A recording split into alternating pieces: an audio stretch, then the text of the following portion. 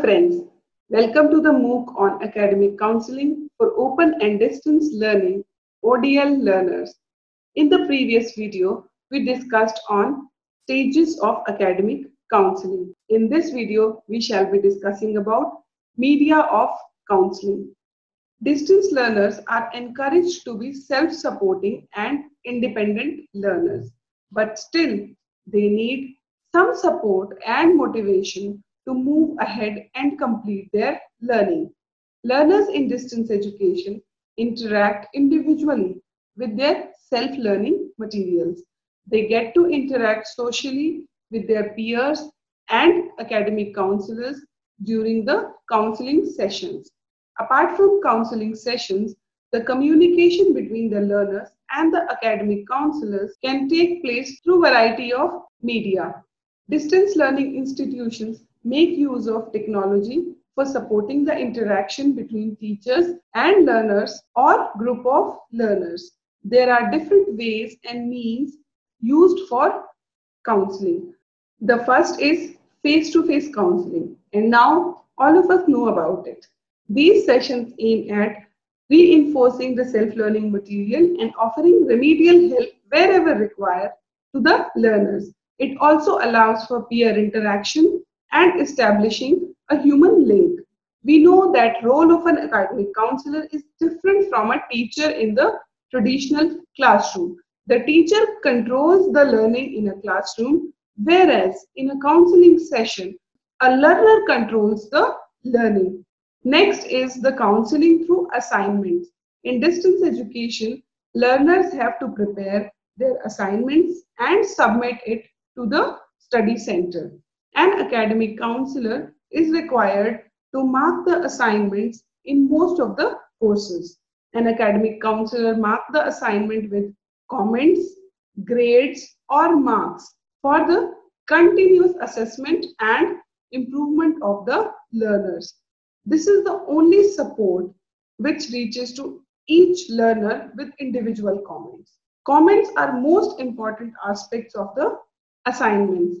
Assignments are the means of academic communication between the learner and the academic counselor or the teacher. Counseling through phones. It may not be common in all the universities or the institutions, but it is an instant and personal medium of counseling. Telephone or mobile phone allows to reach the learner or counselor with no time and allows for one-to-one interaction. Nowadays, mobile phones allow for group calling, teleconferencing, messaging, use of social networking websites, and video conferencing for better and speedy interaction. All these can now be explored by the new age academic counselors to support the learners. Next is counseling through letters. Letters might not be a common medium now, as new technologies have taken its place and given faster options for communication. But effective counseling can be given through writing letters. Here, reading takes place of listening, writing is done in place of speaking. Structuring of the letter is important in this type of counseling, as the letter should be structured in a way that it is clear and useful to the learners and it is easy to understand to the learners.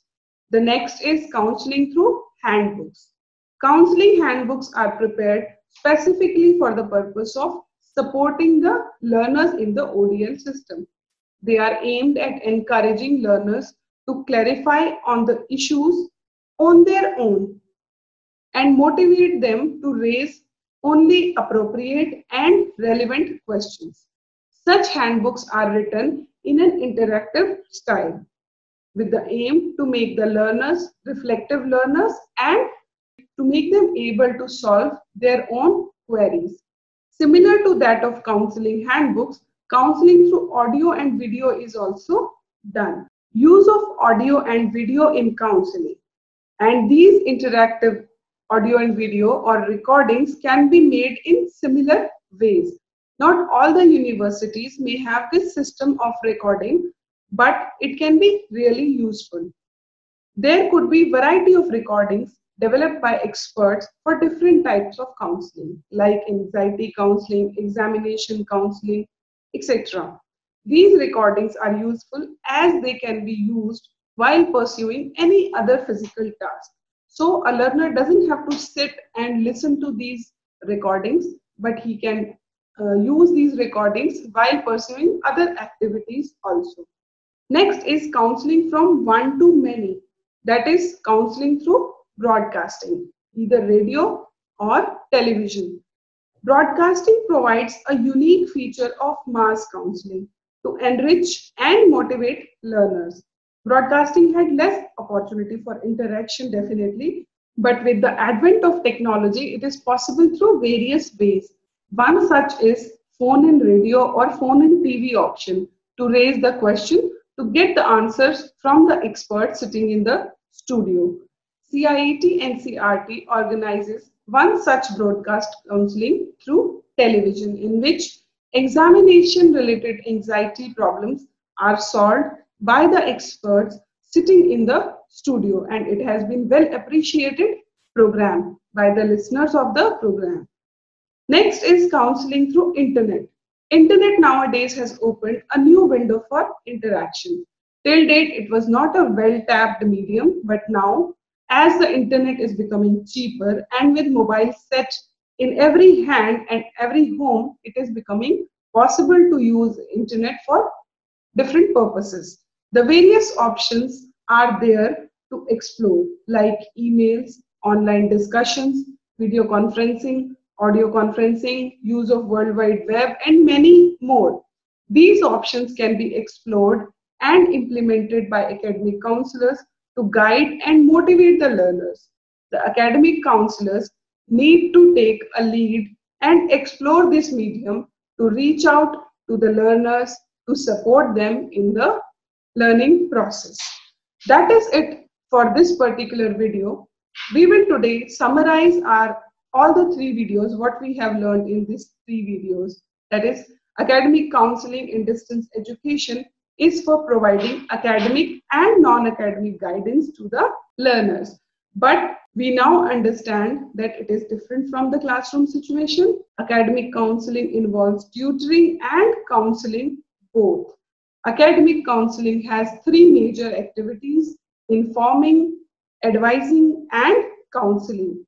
Counseling in distance education is required at different stages, which are not the watertight compartments, but are just meant to help the counselor. They are pre-entry stage, entry to the course, during the course, examination stage, and post-course stage.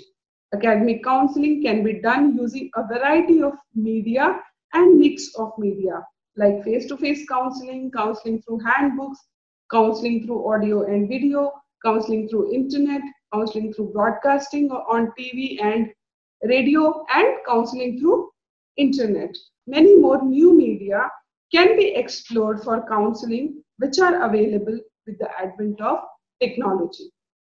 Thank you, learners.